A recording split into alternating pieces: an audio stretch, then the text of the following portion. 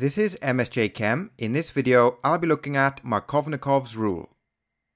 When propene, which is an unsymmetrical alkene, reacts with hydrogen bromide, there are two possible products.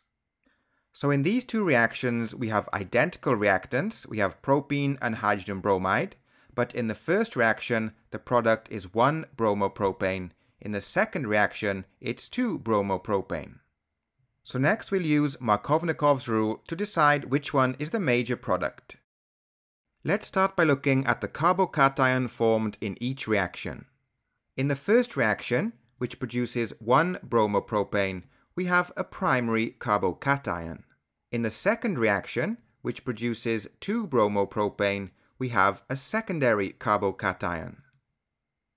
The primary carbocation is less stable than the secondary carbocation. The order of stability of carbocations is: primary carbocations are the least stable, and tertiary carbocations are the most stable. Therefore, the major product in the reaction of propene and hydrogen bromide will be 2 bromopropane. This is because of the stability of the secondary carbocation. The carbon atoms that are bonded to the carbon with a positive charge produce what's called a positive inductive effect.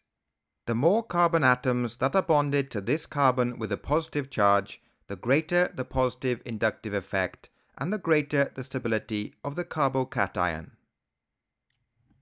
So we've just looked at the explanation for Markovnikov's rule. Now we'll look at the rule itself. When an unsymmetrical alkene such as propene reacts with a hydrogen halide, the hydrogen adds to the carbon that is already bonded to the greatest number of hydrogens. So when hydrogen bromide reacts with propene, the hydrogen atom will bond to the carbon that's already bonded to the greatest number of hydrogens, which is this carbon here. Therefore, the major product is 2 bromopropane. Let's look at another example. In this reaction, we have butanene reacting with hydrogen chloride. Using Markovnikov's rule, we can predict the major product. So, the hydrogen atom bonds to the carbon that's already bonded to the greatest number of hydrogens, which is this carbon here. So the major product is 2-chlorobutane. Next, we'll use Markovnikov's rule to predict the product between an unsymmetrical alkene and an interhalogen.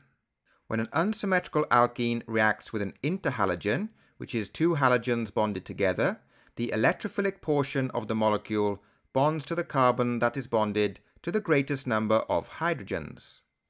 So in this reaction, we have propene reacting with iodine monochloride. Because chlorine is more electronegative than iodine, the chlorine has a negative dipole and the iodine has a positive dipole. The iodine is the electrophilic portion of the molecule and it bonds to the carbon that's already bonded to the greatest number of hydrogen atoms, which is this carbon here. And here we can see that the iodine has bonded to the carbon that was bonded to the greatest number of hydrogen atoms, producing a carbocation. The chloride ion then uses its lone pair of electrons to form a bond with this carbon atom.